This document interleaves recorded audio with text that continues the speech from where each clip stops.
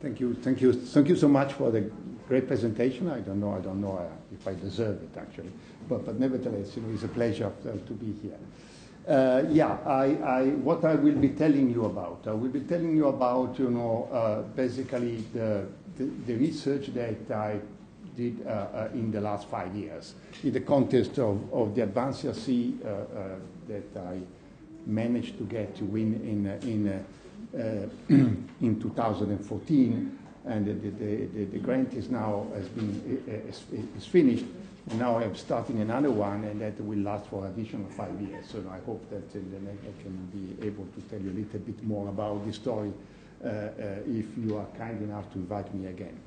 So what I'm talking about, before telling you what I'm talking about, I just would like to show a few people that have been working on the project. Otherwise, I always forget, to recognize these people that really did the job. And again, I would like to mention particularly Laura and Alberto, as you can probably understand from the family name. This is my son. He's crazy enough to decide to work with me. Actually, we are enjoying doing science together. It's really a pleasure. And he's working particularly on the immunotherapy part. Okay. And these people are working most on the bacterial infection disease part. And I would like also to acknowledge the contribution of Ilaria and Enrico. I will tell you, because we are using CRISPR-Cas technology, and I will not get absolutely into the detail, but I just will tell you why we have been using CRISPR-Cas technology.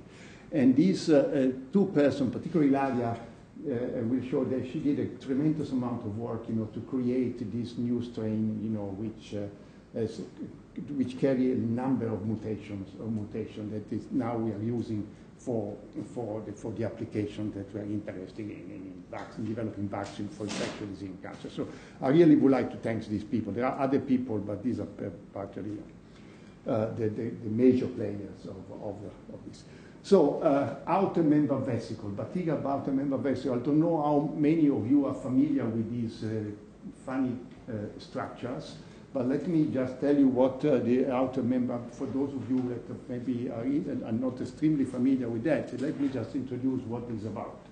All gram-negative bacteria, I'm not aware of any gram-negative here that it does not.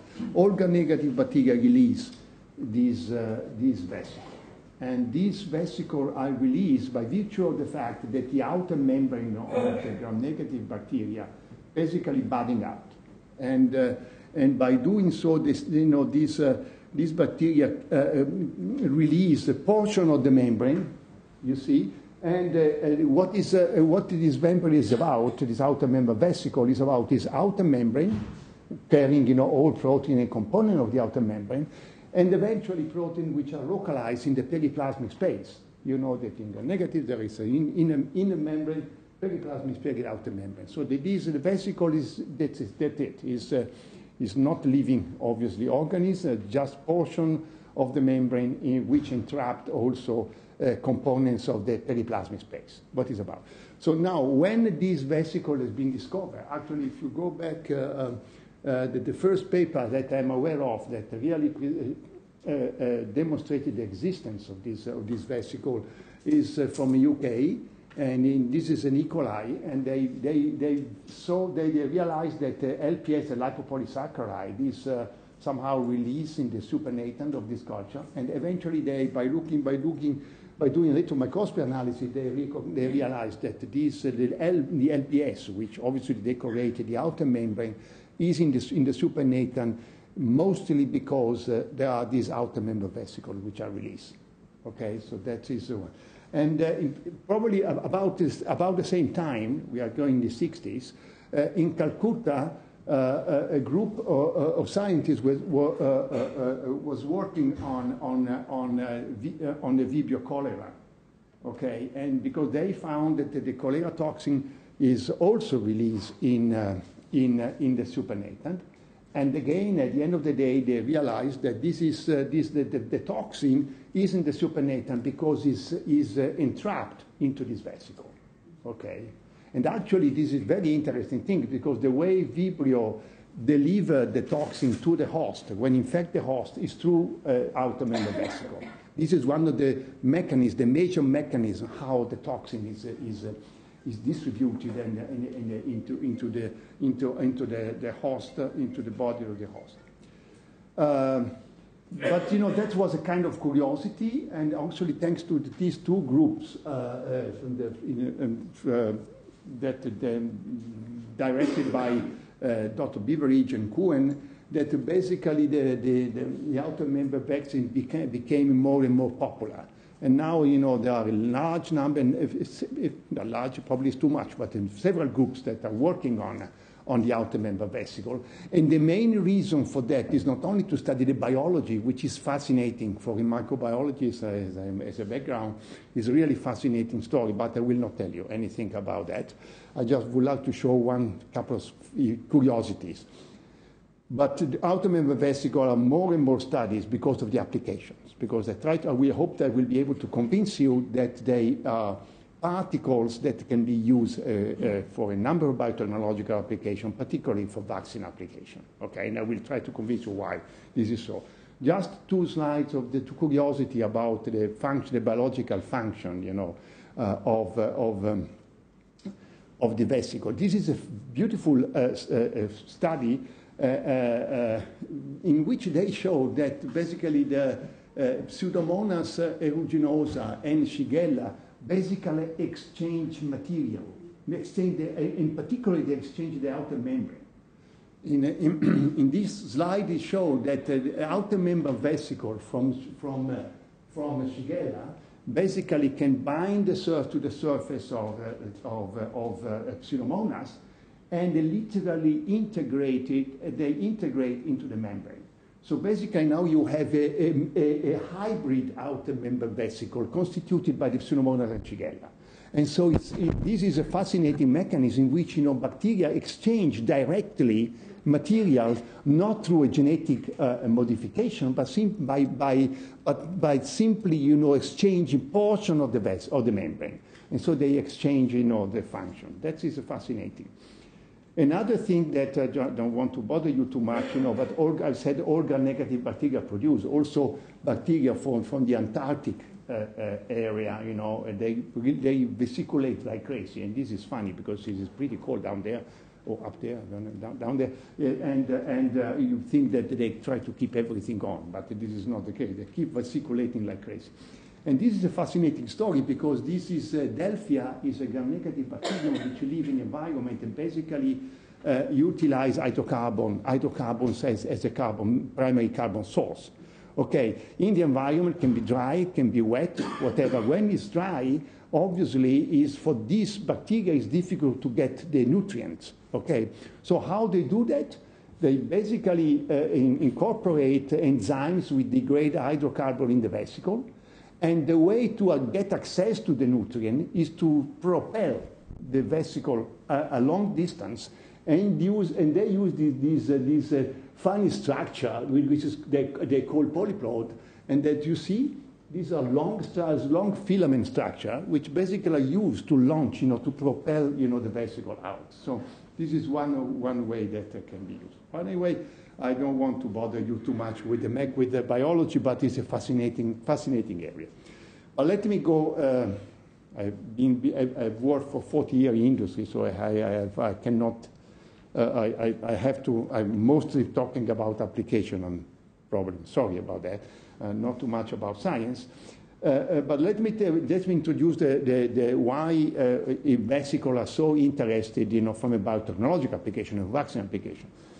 For vaccine application, for 3 main reasons, which make them theoretically a beautiful platform for vaccine. The first reason is that these vesicles have, or what we say in vaccinology and in immunology, they have a built-in adjuvanticity. They are potent stimulator of the immune system.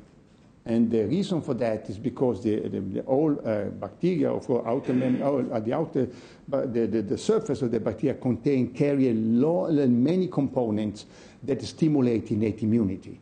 LPS is one, lipoprotein is another, and I will introduce a few of them. So, and therefore, this vesicle, as soon as they get into the host, they activate the innate immunity, and therefore, as a cascade, you can get the activation of that adaptive immunity. So, a fantastic adjuvant, okay?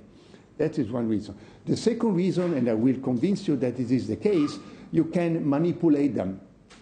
In other words, you can take the bacterium which produce the OMVs, you can engineer the bacterium in such a way that you force the bacterium to deliver heterologous antigens into the vesicle. And I will tell you which tricks we use to do that, okay? So at the end, you have vesicle which carry adjuvant because they have this stimulatory component. And if you engineer the strain, they also carry the antigens that you're interested in. So these vesicles are ready to go. You can just take them and use them as a vaccine. Isn't that beautiful? It's a fantastic idea because you can definitely go, do very simple, very cost-effective, vaccine, theoretically for anything. And last but not least, as I said, already introduced, the simplicity, because you just have to take the bacterium, grow in a fermenter, in a flask, or whatever you want to use, take the supernatant, ultrafiltrate, we use tangential flow ultrafiltration, and you collect the vesicle, and you are ready to go. Nothing else to do. So very, very, very simple to produce. So as long as you have an overproducing strain, a strain which hypervesiculate, and I will tell you how we did that, well, you can really get a lot of vaccine doses, in 1 liter of your fermentation culture, So that is. So now you have two ways that you can use a vesicle as a vaccine. One way is to take the vesicle directly from the pathogens that releases the vesicle. If you have a pathogen which is a gram-negative bacterium, obviously this is a prerequisite. There must be a gram-negative bacterium. If a gram-negative bacterium, you just grow the bacterium, collect the vesicle, and can use the vesicle. And this is beautiful because you have the adjuvant, as I told you, but you also have the antigens, which are membrane exposed, which are usually the good antigens for making a vaccine. And I showed you here just one example, meningococcus B. When I joined Chiron, I was the head of the Department of Molecular Biology, and in my department we started working on the meningococcus B vaccine, which is now also on the market. The commercial name is bacterial. I don't want to publicize, but it's the only. But anyway, and basically this vaccine is based on a few recombinant antigens, but you have to put the vesicle from the mycelia in order to have a very efficacious vaccine as it is. So this vaccine works so well, and I tell you, works so well. My grandchild was just vaccinated, a year ago, It's a fantastic vaccine, I tell you. But this works because there are vesicles in there, okay?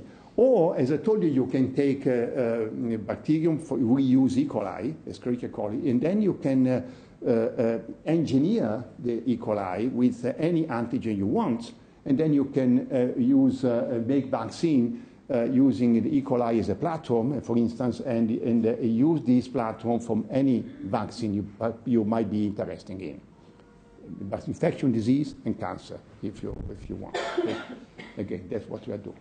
Now, this is the beautiful story. Now you say, okay, everything is done. There's no why, what the problem? What are you doing? Well, there are some issues that have to be solved, of course, as usual, and I just mentioned 3 of them. And the one issue is reactogenicity. Now, adjuvanticity, the other side of the coin of adjuvanticity is reactogenicity. The adjuvant is too potent. It can cause a reactogenic, can cause reaction, which can be severe. If you take LPS, which is the lipopolysaccharide which decorates the outer membrane, and you inject the 100 microgram of LPS in a mouse, the mouse is dead in 1 minute. Okay, so LPS is a fantastic adjuvant, TOLA4 agonist, fantastic. but you need to control, the efficacy, the adjuvanticity of this. So that is something that is one problem. So you need to work on the vesicle in such a way that you down-regulate. There must be a good adjuvant, but not too much. Okay, so that is the other one that I said that you can engineer. Well, okay, you can engineer, but you have to find tricks, to do it properly in an efficient manner. Okay, so that is something that has to be worked out. And finally, heterogeneity and a lot consistency. So remember, when you produce the way we do, we produce vesicle from E. coli. Obviously, this vesicle carry many endogenous proteins which derive from the outer membrane for the periplasmic space. Now, these proteins, as a matter of fact, do not cause any dangerous, they are not detrimental, does not, from a safety standpoint, they do not cause any problem. The problem is that obviously there are many antiproteins, and when you when you want to immunize someone, obviously this protein dilute the immune response, as you can imagine, because you have your antigen of interest immersed in a sea of other proteins, okay, and therefore you diluted the immune response. So theoretically you would like to eliminate as many endogenous proteins as possible in order to focus the immune response toward your antigen of interest, okay? And this is, by the way, I show you why we used CRISPR-Cas technology to eliminate this protein. So in the last 4 or 5 years, that's what we did. We focus on this aspect, and I will guide you through what we did, okay? Can you please tell me how much? I don't know how much time. 1 hour. Okay. So if I go too long, because when I start talking, I am very dangerous. So let me just tell you. Let me just tell you how, with a simple slide, how we engineer. It's very simple. We have different ways now we can do it, and basically, which are very simple. It's not high science, Scott. But usually you can hook your protein of interest next to a leader sequence for secretion. Usually the SECB pathway is the pathway that you can definitely use. And as you know, if you hook the leader sequence, the proteins can eventually go to the periplasmic space. Okay, they cross the inner membrane and is released in the periplasm. So if you simply hook this leader sequence to the protein of interest, you have the protein in the periplasm. Okay, and if you have the protein in the periplasm, as I told you, the vesicle, when they are budding out, they trapped what is in the periplasm, and therefore you can decorate the protein in the lumen, inside the cell. And I will show you that can be useful. The other thing that we found, and that in fact I anticipate, this is my preferred way to deliver protein to the outer membrane, is again to hook the protein to a leader sequence. But then you use the leader sequence, the lipoprotein leader sequence. I don't know how familiar you are with the transport system of lipoprotein in the bacteria, in particular gram-negative bacteria. But suffice to say that the property of the lipoprotein leader sequence is such that the last amino acid of the leader sequence, or if you want the first amino acid of the protein, is a cysteine. Okay, it must be a cysteine. If you don't have a cysteine, you don't have a lipidation. And so if you take this leader sequence with the cysteine at the end, what happens is that the protein translocates through the inner membrane, and the thiol group of the cysteine gets deacylated. And once it's deacylated, the lipopeptides cleaved the protein and release the amino terminus of the protein. And then at this point, there is a third acylation taking place on the NH2, on the amino terminus of the protein. So now we have a 3-acylated lipoprotein. Excuse me. And this 3-acylated protein then migrate to the outer membrane through a transport machinery. A specific transport machinery, okay, here. And then the lipid moieties, the 3 fatty acids, basically integrate in the inner lifted of the outer membrane. And so basically now the lipoproteins are hooked into the outer membrane. So again, so if you think about, you know, how the vesicles are, the outer membrane, and now you have basically the protein which is hooked in the outer membrane. Now, as I show you in a minute, you know, as I show you in a minute, the interesting thing that we found, and that even though theoretically the lipoprotein should be attached to the inner membrane but facing the lumen of the outer of the OMVs, in fact, in many circumstances, you know, this is not the case, and the protein is somehow flipping out and is exposed on the surface. And this is a beautiful, you know, that is particularly interesting for our application. But let me just say that this is a few examples when we decorate the protein in the lumen with the leader sequence. You see that we can, these are the recombinant protein. And the interesting thing that we found that if you immunize mice with this vesicle carrying the protein in the lumen, you still have a fantastic immune response. This is 10 microgram of recombinant, purified recombinant protein with an adjuvant. And this is the title that you can get. When you have the protein in the lumen of the outer membrane and you immunize mice with the OMVs, you still have a very, very good saturating response, you know, despite the fact that they are inside. So the fact that it's in the lumen does not prevent your vaccine from eliciting the immune response. However, when we do that with the lipoprotein leader sequence, you see this is a comparison. These are these proteins. These are the 5 proteins from Staphylococcus pathogen. We select 5 proteins. We express in the lumen, and you see there the expression here. When you hook to the leader sequence for lipidation, lipoprotein leader sequence, you see that the proteins are also expressed in the lumen, actually in the vesicle, but usually they are better expressed. The expression is higher. And you can get an expression which can be as high as 30 to 40% of the total OMV protein are represented by your antigens. Okay. And we can also do in the same vesicle, we can also add more than 1 protein. So we now are able to decorate the vesicle with 4 proteins simultaneously. So you have 1 vesicle, 4 recombinant antigens, if you want. Now, the interesting thing when you immunize with this protein vesicle carrying the lipoprotein, you can get saturating immune response. These are titer, antibody titers, with as little as 2.21 microgram of OMVs, total protein. So you really need a tiny amount of OMVs to get the saturating immune response. This in terms of antibody response. Just a question, just a point about, you know, the exposition. So this is the detail on how, you know, the lipoprotein are transported to the outer membrane, as I told you. Now, in a number of bacteria, it's been described that there are systems which allow the flipping out of the protein, but these are active process, okay? And there have been described a number of these processes that allow the lipoprotein to be exposed on the surface.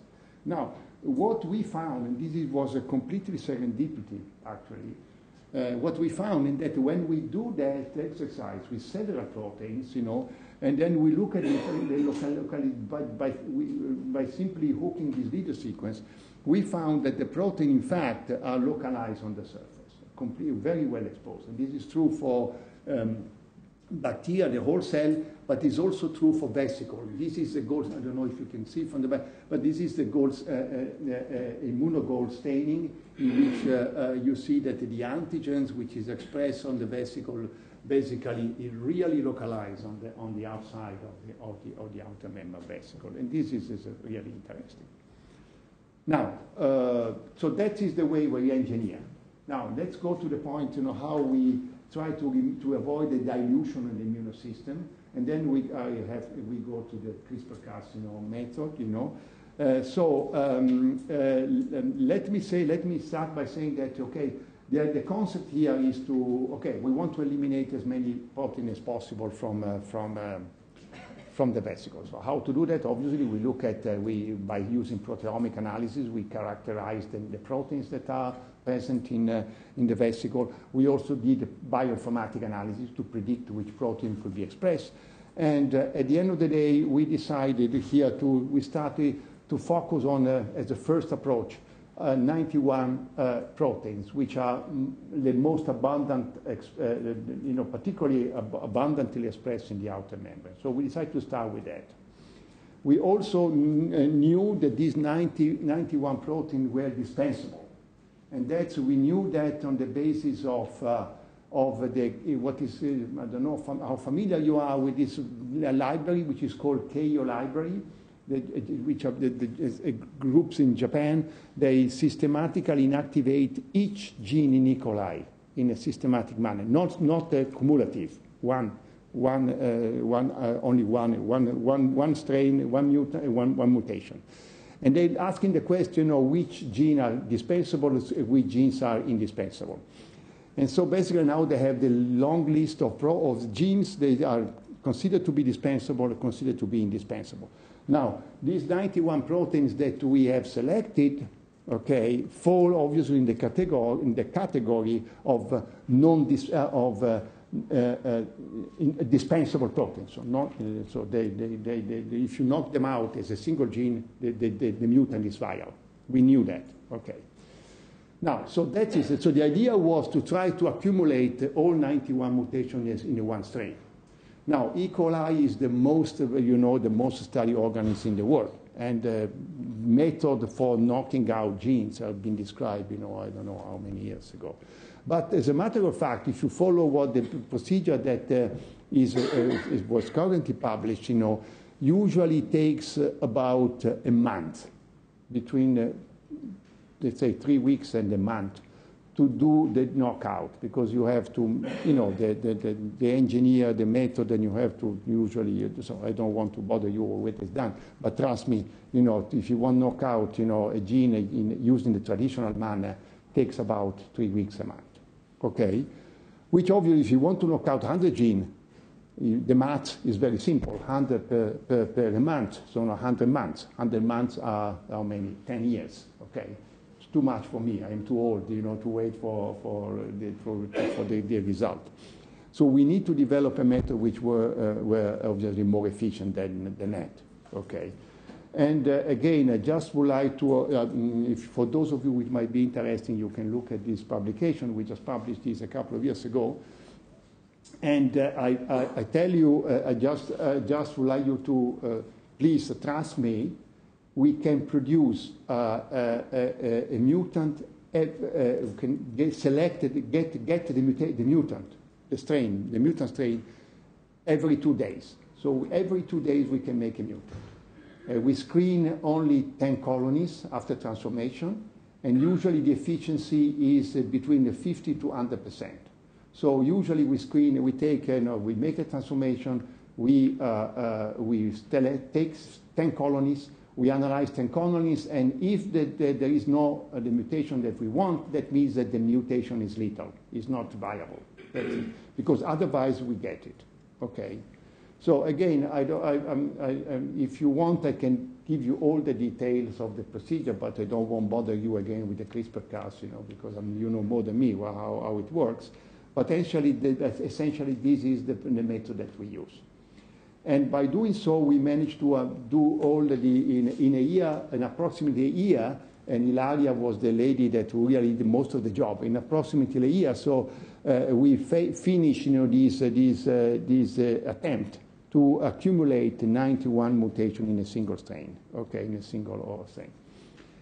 And obviously, what we found is that some of these mutations were not compatible with the other mutations. So, at the end of the day, out of the 91 genes that we tested, to have a cumulative mutants, only about 65-70% were successful. So at the end, we have a strain that is delta 60. So there are 60 genes which has been deleted in the same strain. Again, these are genes that encode proteins which are localized in the outer membrane. Okay, we will focus only on that. We were interested only on those particular proteins. And just to tell you a little bit about the technicalities, when we did a mutation, we decided to, the go-no-go criteria to move forward was obviously viability, And the second one was growth. So is the growth impaired or is the delay? And so we wanted to select only mutants that had a very good wild-type growth capacity, something like that. And third, vesiculation. We were interested to make sure, so we didn't move forward to the next mutation if obviously if the mutation would have impaired the vesiculation capacity of the probe. And this is the indication of the vesiculation capacity. And interestingly enough, when we start accumulating mutation, actually the strain the strains become more vesiculating. Okay. And look at the end of the story. So on the last mutant that we have, the one which accumulates 60 mutation, we have incredibly vesiculation capacity. In a 1 liter fermenter, we can produce more than 100 milligram of vesicle a liter, which is a lot. If you think that the dose of vaccine, 1 microgram is sufficient for a single dose, 1 microgram, so is a million, is that 100 milligram and 100 milligram? I don't know, you just make them out, but it's a lot. 10 to the 5th, 100,000 lots, vaccine lots in 1 liter culture. Obviously, we sequence the genome of the final. We test everything. And we also look at the 2D gel analysis. You can see that this is the original strain, and this is the Delta 60 strain. You can appreciate by eye, that in fact there is a substantial reduction of the proteins which are in the 2D map. And this is some detail. You see here that the plan B protein was deleted. The FKB protein deleted, and the ART-J that disappear. So we basically confirm that the mutation, in fact, not only removed the gene, but also removed the protein. Just one point about science again, that I told you that some mutations were not feasible, okay? And this is very interesting from a biological standpoint. So why it's so, okay? And I think that by this exercise allows us to understand a little bit more about the function of the proteins, because if you use this beautiful database, which is called String, maybe you are familiar. If you are not, please go and visit the String.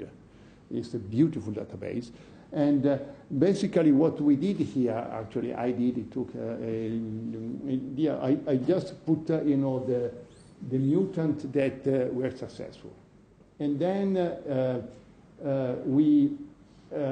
this protein could not be accumulated on top of that. And this database is beautiful because basically it tells you, which are the possible links between each protein. A link, when I say links, can be association in the genome, can be information about protein-protein interaction, can be association about function. Okay, so this is a beautiful database. It's the most fantastic database I've ever seen. Now, this protein, any gene that starts with a Y, okay, means that it's hypothetical. So when we, in fact, 30% of the protein that we use were hypothetical, were not known, that we try to knock out. And so the question is, which is the function of that? When you use this string, you see that these proteins are strongly associated with these other proteins that we inactivated simultaneously. And the interesting thing that all these proteins are involved in iron transport. So that means that, or actually it's very likely that our protein of unknown function probably is also involved in iron transportation somehow. And if you have this mutation on top of other 3 mutations which also impair iron transportation, basically this mutation becomes non-viable. Because at the end you literally starve the bacterium, from iron, because also the absence of other transport genes are there. So you can get a lot of information on the biology of the strain and on the function of the genes and on the protein. Reactogenicity is just briefly tell you, again, I told you that you need to control reactogenicity, and we found that our mutant, in fact, reduces the reactogenicity substantially. And you have different assays that you can follow reactogenicity. One of the assays, we follow the agonistic activity on TOLA4. This is LPS, which mostly activate TOLA4. But in general, we use macrophages. This is a human cell line that is differentiated to macrophages. And you look at this, you incubate this cell line with the vesicle, and you look at the production of IL-6 as an indication of the inflammatory effect. And this is the typical assay that we used when I was in Novartis for the bacterial, the vaccine which is in the market, and also for other vaccines for Shigella, for instance. Now, our OMVs, as you see, substantially reduce the activation, the reactogenicity of these as measured by TOLA4 and the IL-6 production, and the level of reduction is absolutely compatible with what is already in the humans in the clinic. So we believe that our vaccine, our vesicle are very well acceptable for human application. I don't want to bother you too much on that because I want to go to the cancer story in the last 10 minutes. Now I show you. I hope that I have kind of convinced you that we can engineer the vesicle. We have a strain that is now particularly indicated for vaccine application because we have eliminated several endogenous protein, and by doing so we have also reduced the reactogenicity of the vesicle to a level that is definitely compatible with human use for pediatric use. I mean pediatric, which is different for the. Now the question is, okay, but do these vesicle work? So can we really make a vaccine? So I will give you the example of two examples very rapidly of bacterial vaccine. We have engineered the vesicle with antigens from Streptococcus A, group A Streptococcus, the pathogen that causes pharyngitis and the most severe disease, which is a rheumatic heart disease. And we decorate the vesicle and we test the vesicle engineer with these in animal models in which you challenge the animal and you look at the survival, you immunize animal, challenge the animal with a human isolate of group A Streptococcus, and then you look at for survival in essence. And as you can see here, by engineering the vesicle, we have basically 100% survival of our mice. And now we have a vaccine which is constituted by 3 antigens from the group A Streptococcus. And this vaccine is moving to the clinic, okay? And this is something that we recently published, and this is just a group Staph aureus, and we again selected 5 antigens, and we decorate the vesicle with the 5 antigens. And then we test the antigens in 3 different mouse models, which are the typical mouse models which are used for Staphylococcus aureus. But if we look again at the most easy to understand one, which is the lethal model, you again do exactly the same as group A. You immunize animal, then you challenge the animal with the human isolate, which is of Staph aureus, and look for survival. And again, as you can see, when you put a combination of the 5 antigens with the Staph aureus, you get basically a complete protection. And this is true for the sepsis model. It's also true for the renal abscess model and for the skin infection model. So we do believe that these vesicles can really be tested and should really move to the clinic. But I am becoming more and more interested in cancer immunology story now. And let me just probably tell you, I don't know how familiar you are with the cancer vaccine. but you probably know that cancer vaccine in the past has been attempted several times. So the idea is to vaccinate patients, with cancer antigens, with cancer tumor-associated antigens, possibly tumor-specific antigen, and see whether this vaccination can eventually cure the patient from the disease. So this is differently from the vaccines that I showed you before for infection diseases. These are not prophylactic vaccines, but are therapeutic vaccines. So the idea is to vaccinate to cure the disease, not to prevent the disease. Okay, and to make a long story short, in general, there are an interesting paper that has been published analyzing the result, the overall result of cancer vaccine, and that very disappointing. They basically didn't work.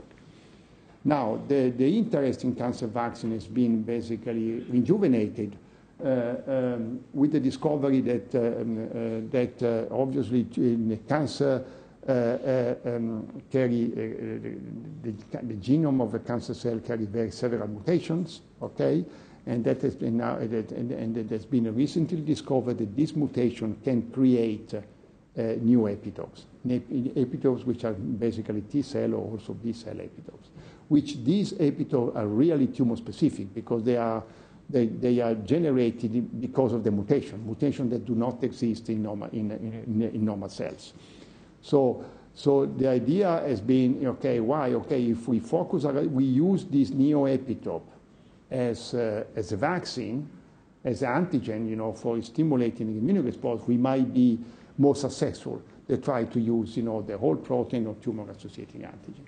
And therefore, the process that is used is you basically take the biopsy from the tumor, you sequence the genome, you analyze the genome, and you compare the genome from the tumor with the genome from the healthy tissue of the same patient, and you compare the two genomes, and you look for and you analyze the mutation. You look for the mutation, and if you find a mutation, then you use the bioinformatic tools now to predict whether or not this mutation can elicit a T cell responses. Is a T cell antigens or not?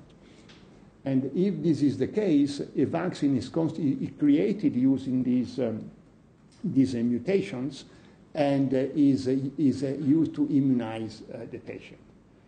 So now the secret to complete the cycle obviously is time. The key point is time. You have to do it in a question of a couple of months, no more than that, because obviously you have to otherwise you lose the patient before you prepare the vaccine. So sequencing the genome now is a question of 1 day or 2 days. Doing the bioinformatic analysis is also pretty rapid. So you have to find a way to now, once you have the epitopes, to make a vaccine in order to be used. And in this paper that came out, a year or 2 years ago in Nature, they show 2 examples of how you can make this vaccine. One is using synthetic peptides and adjuvant, and another one is used by using RNA, synthetic RNA, to make the adjuvant. And these are promising. There is a third one that is out.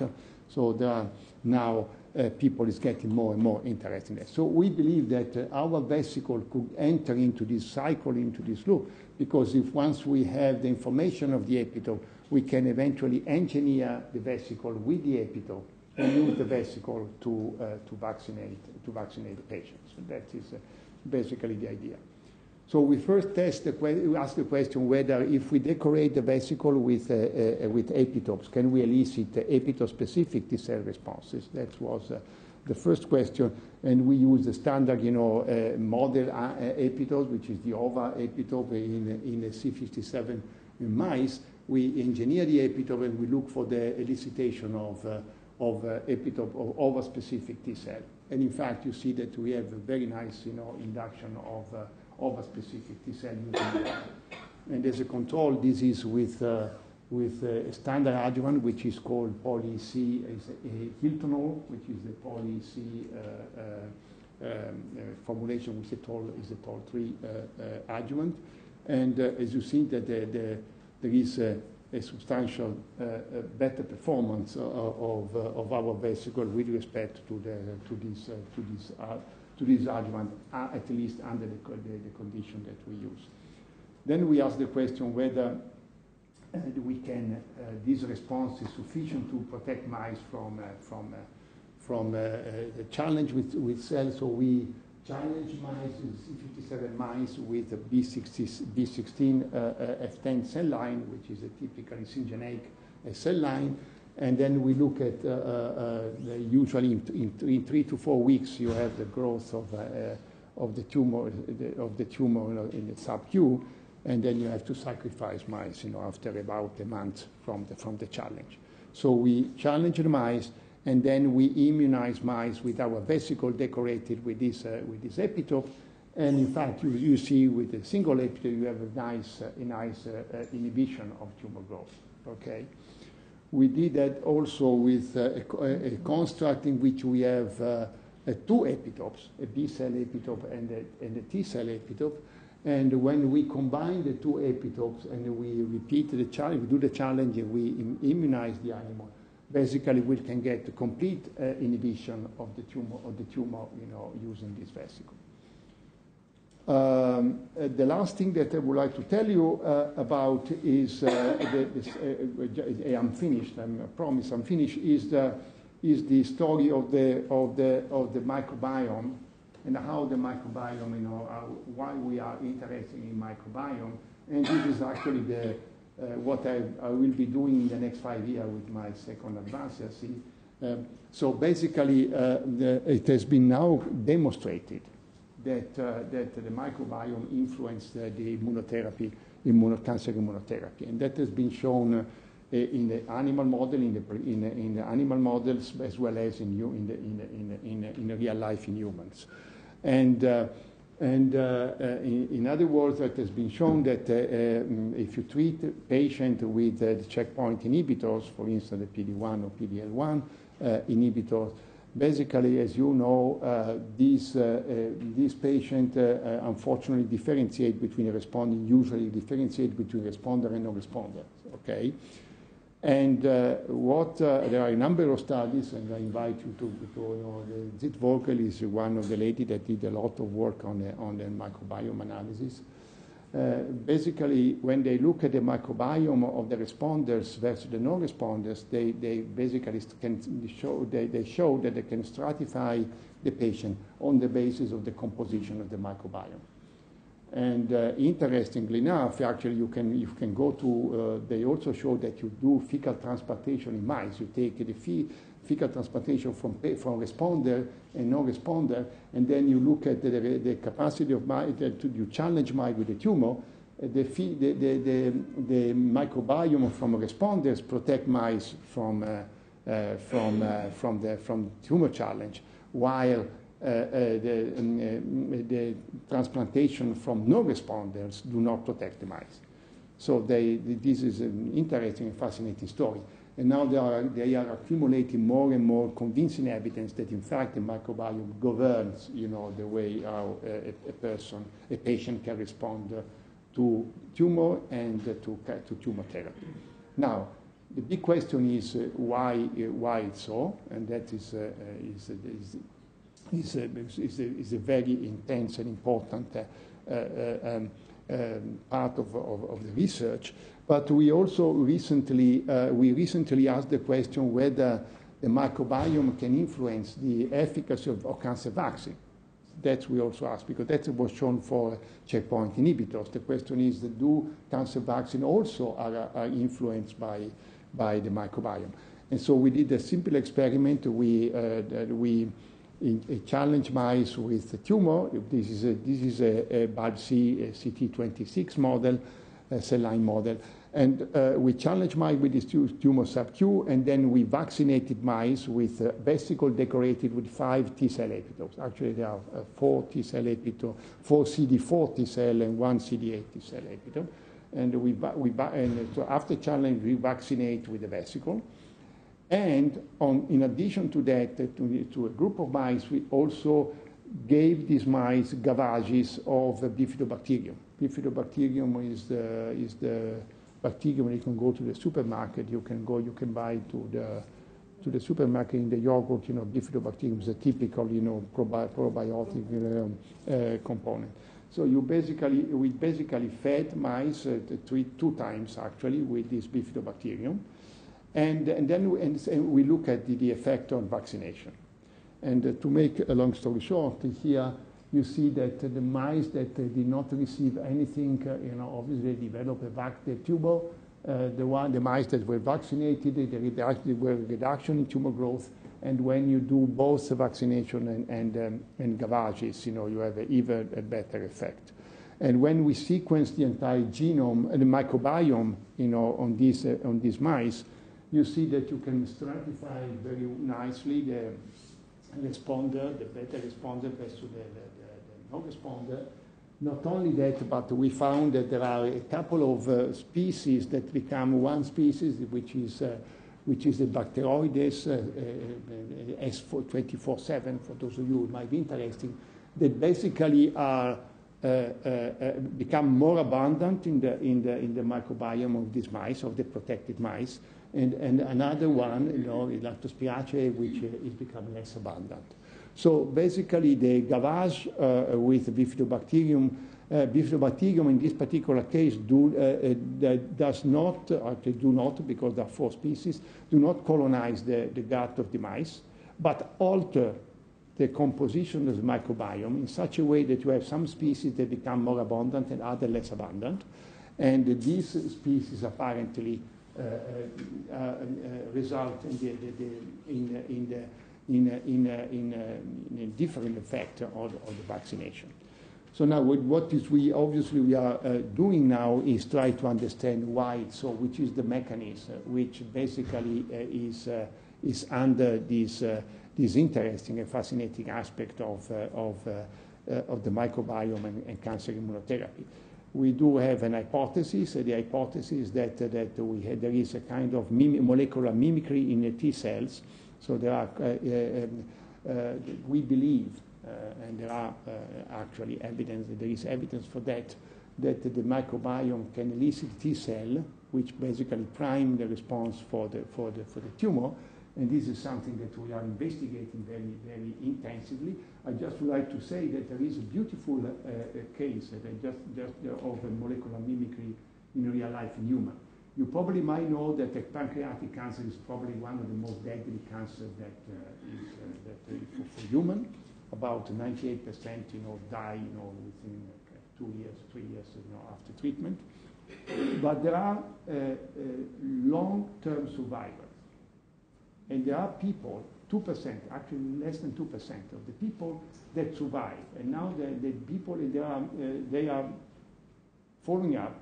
And there are these people that are now still alive after 12 years from the diagnosis of the pancreatic cancer. And so there is this lucky small population of people that have really a long survivor. And what has been found, this is a beautiful paper that I invite you if you're interested to look at, is in Nature. And they asked the question, they tried to investigate what's going on, why they are this long survivor. And they found that these people are enriched in a particular T cell clone, which they characterize the sequence. And they found that this T cell recognize a specific epitope from a human pathogen. Okay, so only the presence of this T cell, of this specific T cell, which cross-react with the T cell induced by a human pathogen, basically is key for guaranteed long-term survival. Because basically all these people that have this long-term survival have this cross-reactive T cell. And this goes to the point that probably cross-reactivity is really, I'm not saying this is the only mechanism that really govern the interplay between vaccination, immunotherapy, and microbiome, but surely is important. So we believe that the proper selection of microbiome can eventually elicit a specific T cell which, when the cancer is mutated, and you have a generation of new epitopes, if there is a T cell which is already been primed, by the microbiome, then you can have the response to the tumor.